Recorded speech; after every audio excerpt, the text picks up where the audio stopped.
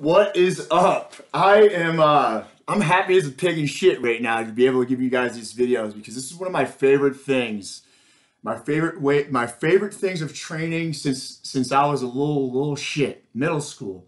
Actually, sixth grade, my mother told me. I was working out. Buffalo, New York, guys, cold ass weather. My ass was in the garage, freezing my ass off with about 20 layers of clothes on, punching a speed bag that my father put up for me, and working out with my dad's old weights that were actually, I don't know if some of you guys old bastards out there, that were plastic that were filled with cement.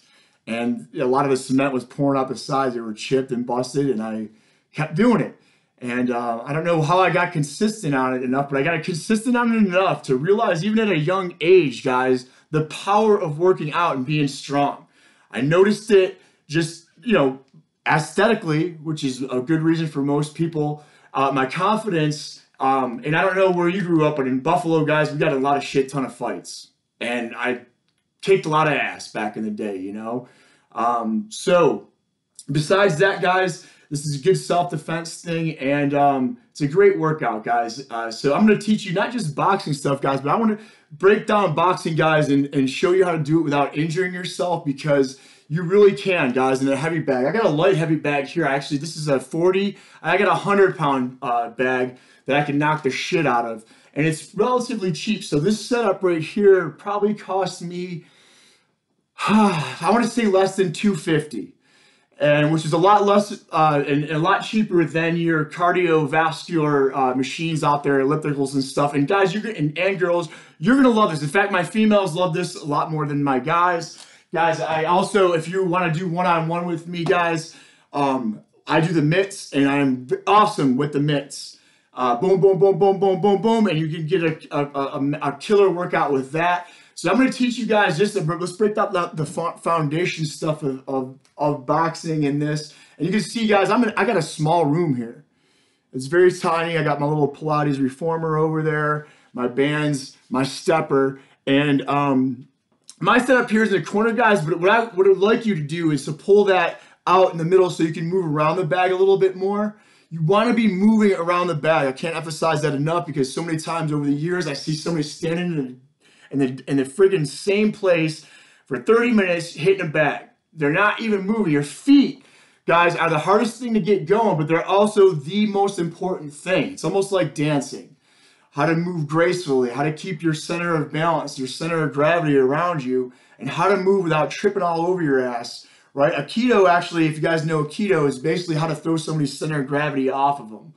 That you know your center of gravity so well, which I recommend you do. And in fact, Aikido is something that I've been studying as much as I possibly can right now, because I believe it's one of the best things to know. To let alone know my center of gravity is somebody else's, right? So if somebody throws a punch at me, a wild punch, and they're leaning forward, I can just sidestep them, pull them over, and watch them fall on their ass. And then if I want to, I can just kick the shit out of them while they're on the ground. I don't do that anymore. So, but I could just, if I ever was to get in a fight now these days, I'd probably throw them around so much they'd just give up and be like, dude, this guy knows what he's doing. I'm not going to fuck with this person, right? Self-defense, guys, is good. You should know how to self-defend yourself. You should be able to teach your kids how to self-defense in case they need it. Because the opportunity is, guys, I don't care. Hey, I'm a teacher, and the shit happens. And they should be able to self-defend themselves. Not ever. My students always ask me, I don't know what it is about me, if they just see me, if they see my muscles and strength, and they ask me if I've ever gotten in a fight. I don't know why they ask that. And now these days, guys, fighting really has, because basically what happens is lawsuits. So I've been in a shit ton of fights. I mean, I'm probably over 100 back in the day when I was younger. My friends and stuff can admit this. And the best thing I could say is I've never, ever started a fight. Never. Some reason people always wanted to, and I never was one to back down from some jackass getting in front of me or being disrespectful to me or somebody else. Okay? So, guys, this setup is a good setup. I like the 40-pound. Guys, a 100-pound bag is good because it won't rock as much. But the lighter ones is, guys, is easier, especially if you don't know what you're doing. Especially for females, right? So that they don't bust themselves up. Get yourself a pair of gloves, guys. I recommend either the MMA gloves, because the best thing about these gloves, guys, is that you can get those wrists. You want to be able to get those wrists tied and also strengthen your wrists as much as possible, guys. I can show you exercises that easy way, right? Dumbbells, right? All the movements of train those wrists and get those wrists stronger, guys. Push-up exercise like that on your knuckles with glass underneath it to toughen it up. I'm just bullshitting, right? So over the years, guys, actually, I don't even use gloves really anymore, but I'm going to use them today because my damn knuckles are so calloused and everything that I don't really need to do it. I know how to hit that bag straight on, that I'm not tearing shit up. And that's another thing. You want to be able to hit that bag straight on and that you're not sliding your hand across it like sandpaper, right? Hitting it correctly. And when we talk about hitting, guys, that middle knuckle, that's where you want to be landing. You don't want to be here, guys. This is actually, if you hit here, you get what they call a boxer's fracture. So if I'm punching here, guys, that metacarpal right there, these are your metacarpals, will break very easily. And I actually had one injury with one of my clients, and because I got sloppy with my cue, and the damn well never will happen again. That was probably about 15 years ago. So guys, do not punch the shit out of this thing in the beginning. Technique first. Technique first, then worry about your speed and your strength and hitting this stuff. Okay? All right. So, guys, I've got these, man. I got these when I was in Miami training a long time ago. So, let me show you the best thing about these guys is that long wrist thing, guys. And if you have like the bigger gloves, if I don't have them, okay, I'm looking up here in my closet and stuff. I must have them in my car. So the bigger Everlast gloves, man, I thought I had them here. Never mind, I don't want to waste your time. But anyways, guys, look at how good I can wrist. So palms up, or open your palms, wrap that bad boy nice and tight, right? Because a lot of the Everlast gloves, guys, the boxing gloves, they don't have that. And I do recommend taping your hands, and I can show you guys how to do that too. Just drop me a message in the comments.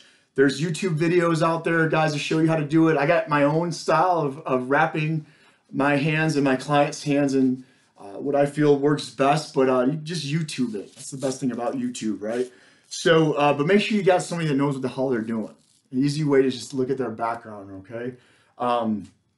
I've talked about this before, guys. You want to be careful going into these boxing gyms because I used to work for them as a trainer, and I watched these so-called people, their instructor, which basically have that much experience, taking people through an advanced exercise. These are advanced exercises and stuff like this. You need to do this stuff properly and have a lot of experience to make sure that you're not doing and injuring yourself.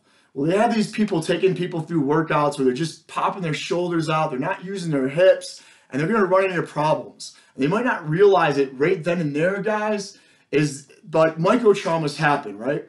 So if I'm in the gym and I'm rounded shoulders and I'm lifting heavy ass weight like I see guys doing all the time, you know, my shoulder's not even sitting in its socket, I'm tearing shit up over and over again. It's usually not then and there. It's when they're in the car and they reach back behind them to go grab a backpack or something or their purse, and then their shoulder pops out of their socket and they're thinking, oh, that's what it was from. No, it's the straw that broke the camel's back. The same way I have clients that will say, you know, coach, I bent down to pick a pencil and my damn back popped. Well, it's probably because especially if you're in the gym, you're deadlifting wrong or doing something improperly or sitting on your ass for so long with a rounded spine, and it finally was just like it just gave up on you. Okay, so that's what they call micro traumas. And they build and build and build until, like I said, the straw that broke the camel's back, guys. Get yourself a nice hat. You guys will always see me rocking a hat because it's like my sweat catcher, I like to call it, instead of wearing a stinking little bandana like a girl. All right, so anyways, guys, the feet, I can't emphasize the feet movement is huge. It's huge. You should practice your feet, right? So number one thing, guys, in a boxing thing is you want to get an athletic stance. Athletic stance is drop about 6 inches. Now I can move quicker, right? So if I'm not, my knees are locked I got to go down anyways and then move, right? So cut that out of there. That's why you see baseball players in athletic stance. A goalie soccer is another one too, because he's ready to rock. He doesn't have to, he's cut that down of that drop. Let alone, guys, same thing with baseball and all that thing. When I throw a punch, the power doesn't come from here. It comes from the ground up, my legs. Boom, right? Did you ever see a kid do this? I call them child rotations. I love it, and I actually do a lot of this with my clients and students warming up. But it's my hips. It's my movement of my feet, right?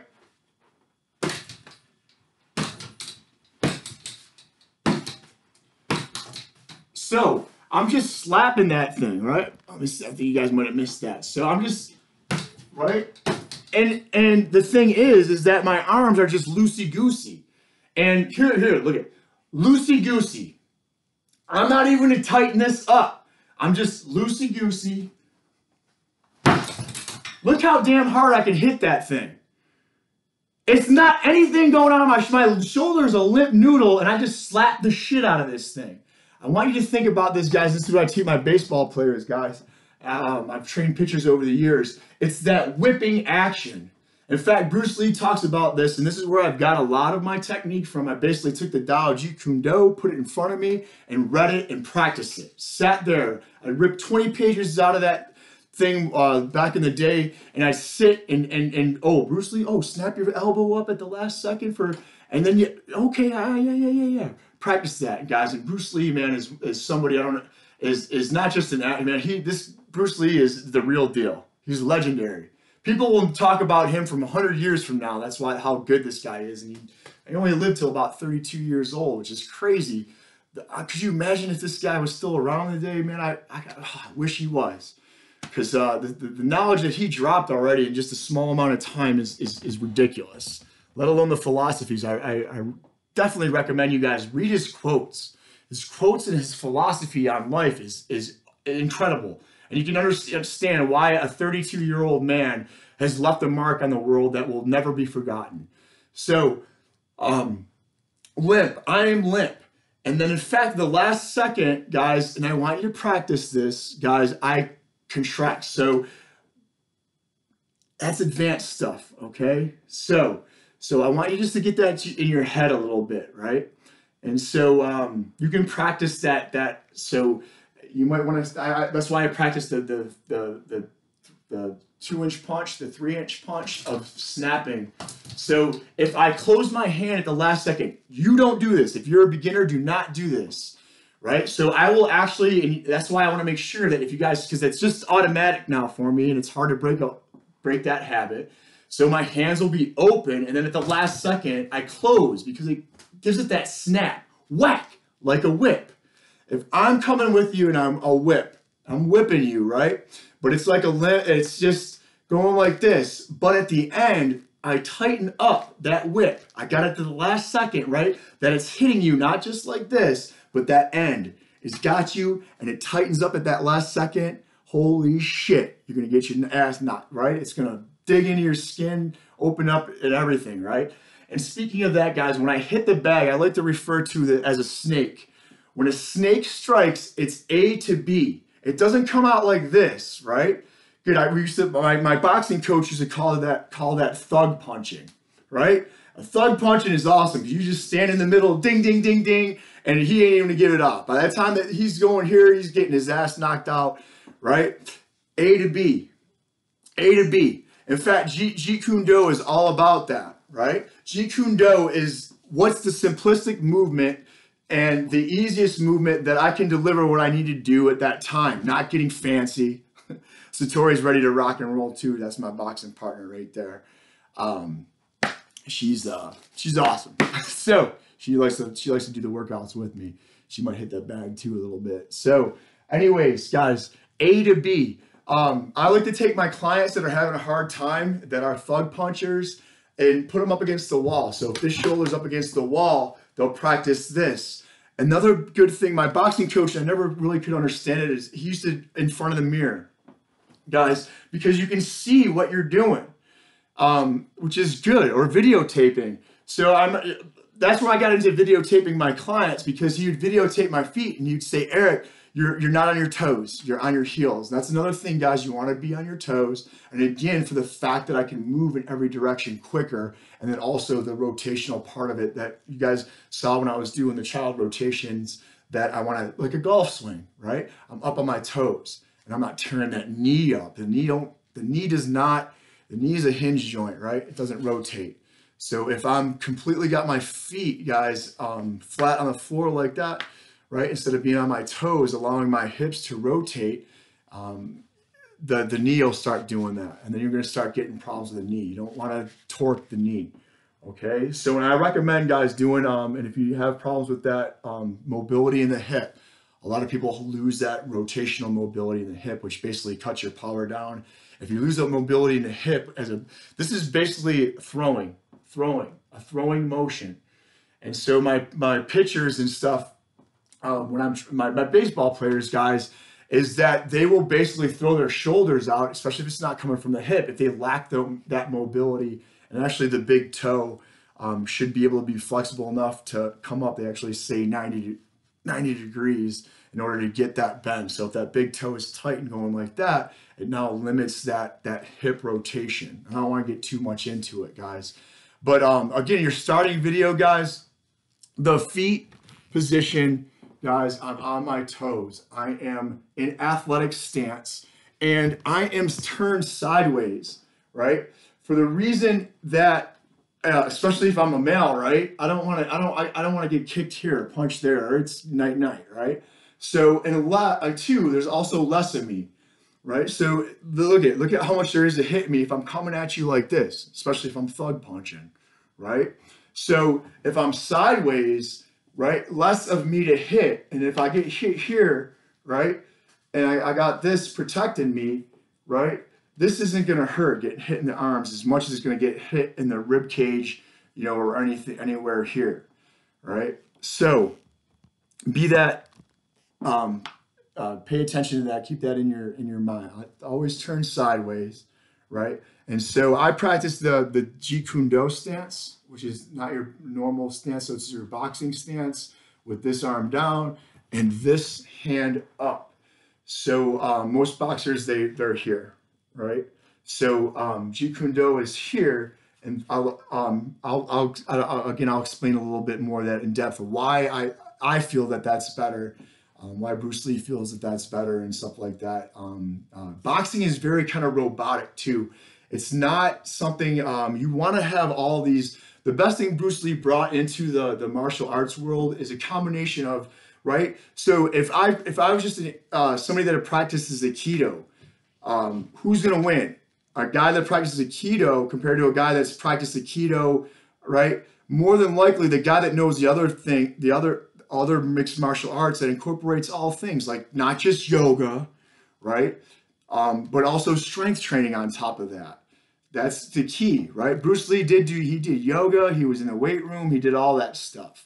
And so, again, not getting too carried away, but because if I practiced 100 martial arts, but I only practice it this much, yeah, the guy that's done Aikido for a long time is probably going to kick my ass. It's that balance, right? So I don't want to, for you guys that are really into it, you're like, this guy doesn't know what he's talking about. No, that's the key. That's why Bruce Lee basically is the legend, because these guys that were just kung fu artists, that's good. But what about these guys that practice kickboxing? Horace Gracie, right? When the MMA scene came down, guys, nobody did jiu-jitsu. And so what did he do? He just got their asses on the ground and started snap, crackle, pop their joints and never lost a fight. And so then what it did is that these guys then had to start learning jiu-jitsu, and the Gracie family is probably billionaires now because of that, of showing that aspect of it and training these guys that neglected that aspect of it, because the fight does go onto the ground, and you got to be able to know what you're doing when you're on the ground. Because the guy that does, right? I don't care how big and bad you are. If a guy comes at you, he's a little guy, right? But he gets inside you, gets you on the ground, and knows how to manipulate your joints. It doesn't matter how hard you can punch, right? He's just going to take you down. The movement in boxing, guys, now, it really is dancing. It's awesome. I love about it because dancing, and I recommend dancing steps too. I dance all the time with my students. It's a graceful and efficient way of moving the body, right? So, and plus it's fun as hell.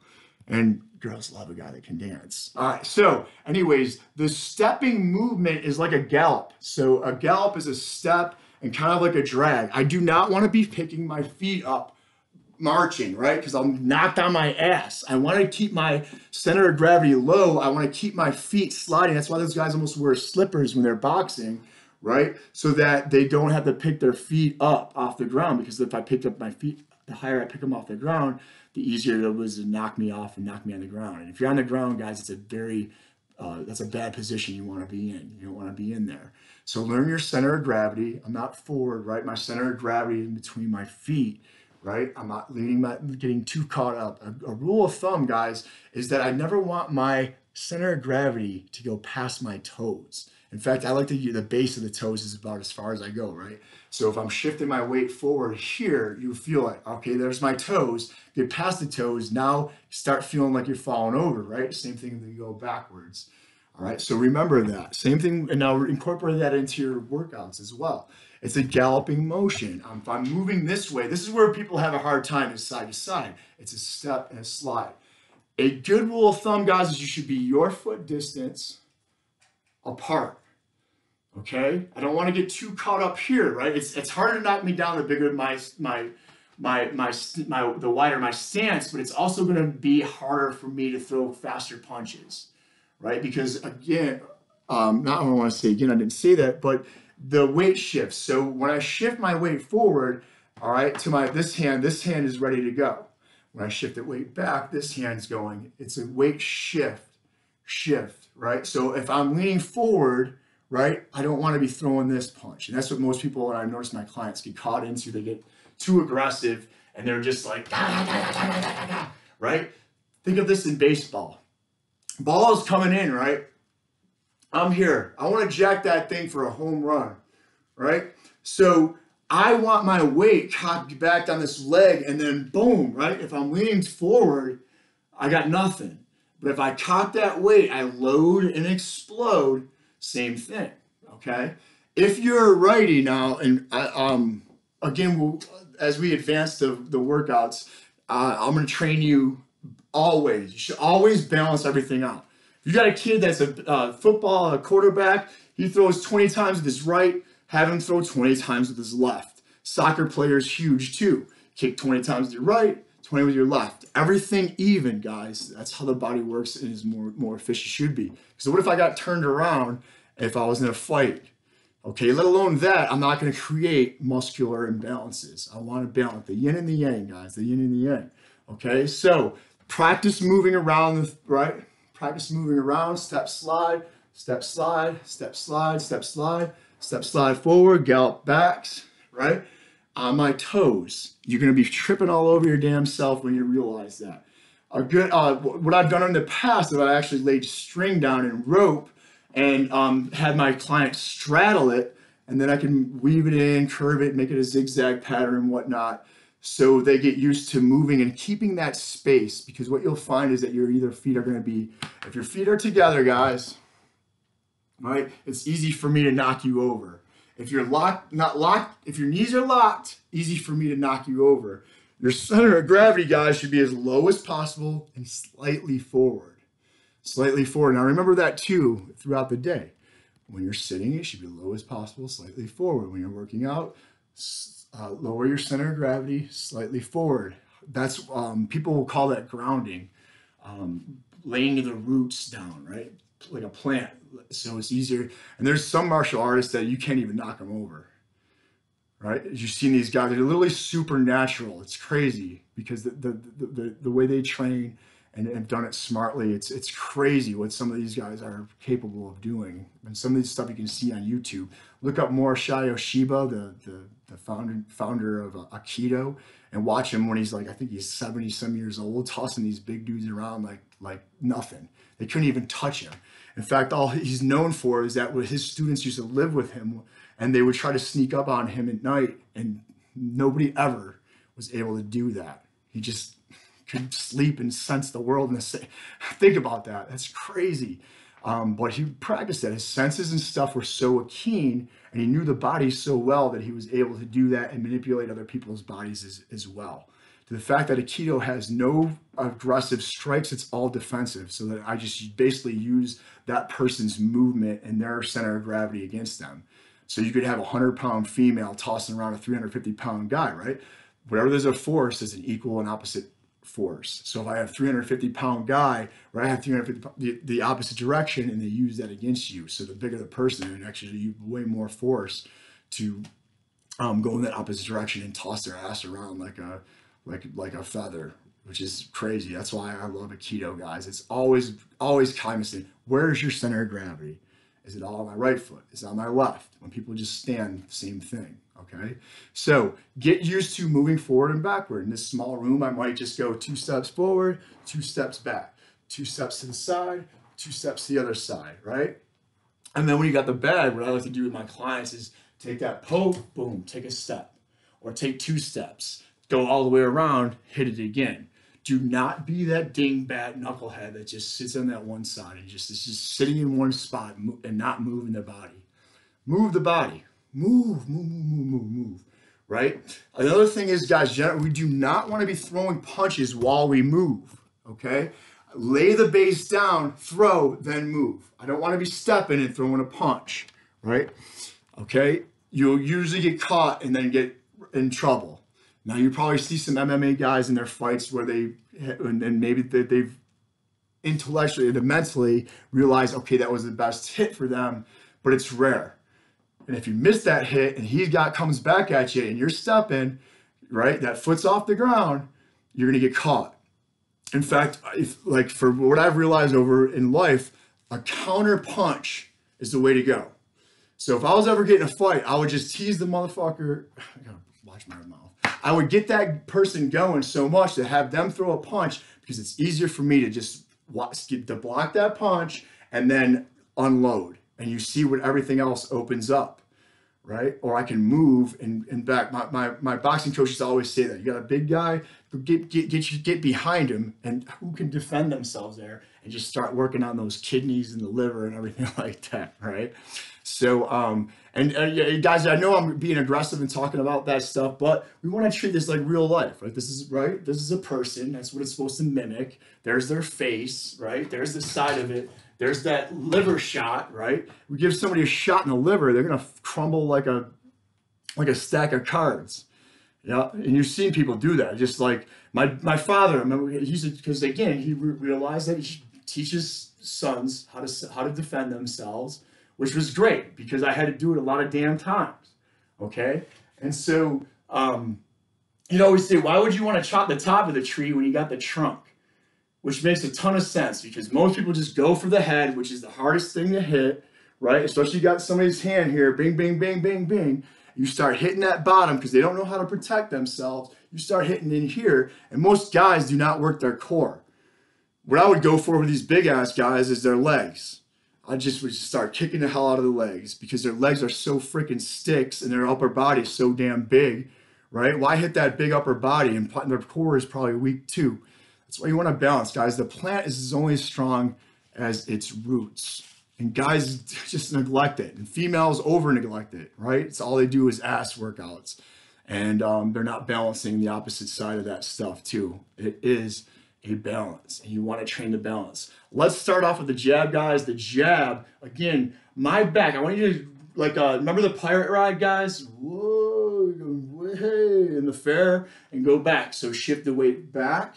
Right? And then as I get forward, not into my toes, as I get forward, I'm going to use my momentum and my hips. Let's see this hip turning, right? I want to punch with my hips. Again, my child rotations, get back to that. Warm yourself up with that. Get used to it, right? And then just use the minimal amount of contraction of keeping it tight. Of what do I need to do to keep it tight, right? And again, not tensing up here. Most people tense up here and they wonder, do not be like this. You gotta have that posture up. Look at my shoulder's not even sitting in its socket, and I'm punching here with my shoulders. If you start getting tired with the hips, guys, the easiest thing is videotape yourself or have somebody watch you, right? So this is just me with my shoulders, right? But this is me with my hips. Notice the hips moving.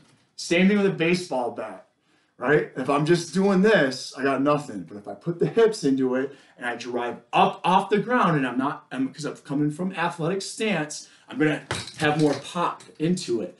Like a snake, A to B, don't come out. And like a snake is not gonna dig its ass in you, right? When a snake hits a rat, when a rat's got some sharp ass teeth, he doesn't want to get his damn neck bit off, right? When he's sinking his teeth in there. So he's going to go in and this is going to keep you from hurting yourself. I remember a lot of my females who had a lot of aggression in them. They want to just sink it in there. And they're going to kill themselves, guys. Do it up. If you're sinking this thing in, half an inch, just think with that. If I hit somebody in the jaw and it sinks in a half an inch, they're going to be all effed up, right? So that's all I want to do. I don't want to sink in too much and then also get myself caught off guard, right? Or you're going to be tearing stuff up. Don't be sinking it in. Get what you need to do and come back, right? And I want to come back as fast as I go out. So the hands always come back to the face. Easier one, guys, start in boxing things. This, right here, the cheek. I punch, boom, come back. Punch, come back. Use the mirror, like my boxing coach told me. All right, so jab and a cross. That's all we're gonna do today. I want you to just practice those two punches. Why get into the more advanced stuff? The stuff that might bust you up, the harder things. Just jab. A jab is your front hand, right? That leads everything else too. And I want to make sure I got my distance, guys, on this, right? I don't want to be caught here, so I want to be here, right? Where that, and it's almost like a tricep. It's literally a tricep whack, right? More so than a biceps. It's like that tricep, an extension, right? Yep, that extension, okay? All right, so, and then boxing, and we'll get into this too a little bit later down the line about just punch a lead punch, which is right there. But at boxing, guys, let's stick with the boxing right now. I'm actually going to turn my knuckles up and hit. Okay, and again, that little bit of rotation, guys. Clench your hands. The best thing about like this, if you can see that, it's almost like remember back in the day getting fights too. Guys would have rolls of quarters in their hands because it does. You get hit with that, it'll eat you up. But pretend you got those roll of quarters, tight hands. The tighter your hands, the better on your wrists. Do that in the beginning, because if you're sloppy and relaxed here, guys, and don't do what I told you in the beginning about that. And like, I just wanted to tell you that because if you see me doing that, it's just natural for me to have my hands open and closed the last second, okay? But have that tight fist when you're going. Punch, come back, take a step. Punch, take a step, all right? I want to move back a little bit. I'm too tight, right? Do not knock the shit out of this thing. I like the lighter bags for that reason, because it moves a lot. And you don't want that thing moving too much. If this thing's moving a lot, especially if you do have a 100-pound bag, and that's coming this way, it's swinging towards me, and that's when I hit it, you're probably gonna mess your wrist up. Try not to hit the bag when it's coming towards you. Get out of that habit, guys. Unless you're, and again, advanced person. Again, guys, this is strictly for beginners and stuff like this video. Don't punch it when it's coming towards you, okay? Move your body more. Get used to moving your feet more than just the punching. Practice in the mirror. Straight, right? Jab. So when we get into the video, guys, a 1 is a jab. That means you're one punch, right? Your first jab, 1. Your jab always starts every punch. Okay, so if I say 1, boom, right? If I got the mitts up, I say 1, boom, right? So, and you want to, guys, I'm telling you, if you ever work with somebody with the mitts, it's a lot more fun than this, and it's a lot less likely of you beating the shit out of your shoulders because you can just get nuts with it, guys. And I'll get one of my clients. I think I've posted a video of one of my female clients and me working on the mitts on my Instagram, so you guys can check that out on there. Just go down and you'll see me and one of my badass clients. She hits like a guy. So right, so find your distance up here. athletic stance, hip, right? So hip, come back, right? Shift your weight back, shift forward, right? So if I said one, one, one, a one and a one. Doesn't have to be boom, boom, boom, just that fast. If you want to, yeah, that's can, but I can stagger that timing, which is good because it throws people off, right? So if I'm one and a one, okay, or one and a one, right? So I'm hitting it a little bit too hard. Sorry. So one, right? There we go. Middle knuckle, middle knuckle, middle knuckle, middle knuckle, right? If you take your gloves off and that middle knuckle is red right there. I have had females, guys, literally, they're just more sensitive than guys, with a big box, the big ass balloon gloves. I don't recommend you guys get that. I want to do another video where I show you guys the boxing gloves I'm talking about, because there are some boxing gloves that are just way too damn big, and it's hard to even see, right? So a one is boom. A two now, okay, a two. All right, so that's my jab. So if I said jab, jab, jab, jab, one jab, okay? Get used to the name. This is my right cross. My cross now, guys, is that, again, I want to put my weight, when my weight is back on this foot, and the same thing, when I'm stepping, that's my foot. If you notice, Bruce Lee will actually, he's just constantly, and this is, you'll notice me doing that a lot, is this, load, load, load, load, right cross, jab, right? So constantly, you'll see him like that, because it's just, he's just load, load, load, load, right? And not stepping. In boxers, you know that, right? When he's coming forward, he's most likely going to throw that jab, right? If he steps back, he's got the right cross. He's load that. If he steps to the right, that's that right. Steps to the left, right? So Bruce Lee's constantly stepping, bah, bah, bah, bah, bah, bah, right? Load, load, load, load, right, left, right, left. So you never know what's going. His biggest thing was like, you're constantly trying to fake the other person out and let them know what they're doing. So he'd be constantly like doing stuff like that. Oh, look here, where you think it's just a mind scramble, and with his eyes too. All right, of faking you out with his eyes. So the right cross, guys, is going to be, of course, now you want to be careful of hitting it hard, especially that right cross, and hit it right. Your jab should be just as strong as your cross. If you got a hard jab, you knock them out with the jab, right? Because it's A to B. It's the fastest one. It's right here. It's right in the front. Pow, pow, pow, pow. Right? That's your lead punch too, right? Which is a little bit faster than the boxing punch. But let's stick with the boxing where you're going to turn your knuckles up. My right cross. So it would be a two. A two is, again, always start with your jab, right? So everything follows that. A two would be a jab cross. 2 punches, right? Two. Two. Right cross. Right cross. Right cross. Right cross. Two. Two. Two. Two. Got it? Right? Notice I'm not hitting that thing as much as hard. Don't hit it hard, and then two, because what you're going to do is you'll be chasing the damn bag. Right? Which is good later on when you get to, you want to be hitting a moving target. But again, you're going to be wasting a lot of time trying to settle the bag down and things like that. All right? Right cross, two. All right? I do recommend, if you want, switch your stance and already start practicing in that opposite stance.